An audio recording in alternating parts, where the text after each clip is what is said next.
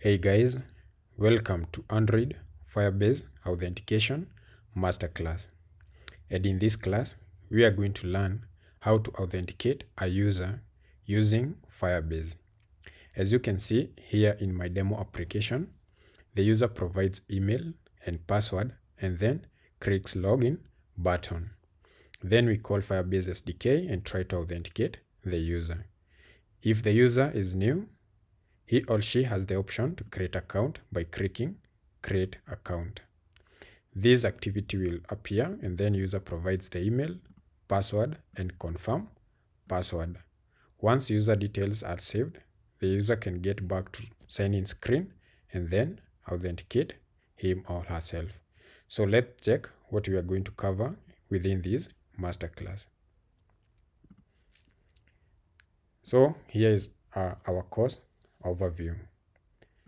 We'll begin by introducing the course, and within the introduction, we are going to use the demo application to create a new user, sign in user, sign out user, check if user is signed in, and then view created users. We are going to create and set up Android project.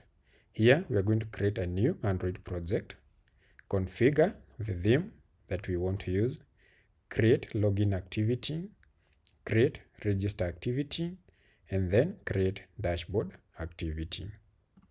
We are going to set up Firebase. Here, we are going to create a Firebase project to connect to our application. We are going to register our app with Firebase. We are going to add Firebase configuration file to our application, and we are going to add Firebase SDK to our app. Finally, we are going to perform authentication. Here, we are going to check if the user is logged in. We are going to create a new user using the app that we've been developing within this course. Then we are going to sign in user and sign out user. So that's all. Let's start by introduction. We are going to use this demo application to create a new user. So click create account and then provide the email. I'm going to use learn@gmail.com as my test email. For password, I'm going to have pass@123. Confirm password, pass@123. And then I'm going to sign up. Once you sign up, the app will redirect you to sign in screen. Now to log in, I'm going to use the same email, learn@gmail.com. And for password, I'm going to have pass@123. Then I'm going to click login. Login failed. Let's check. This should be capital P. Pass@123. Click login. Once login is successful, the app will direct you to dashboard. And within the dashboard, you will get a welcome with the email that was used to sign in.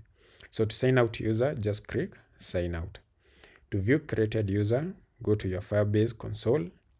For example, I had only one user and then I created learn@gmail.com. So when I refresh this one, I get learn@gmail.com. So that's all that we are going to cover within this course.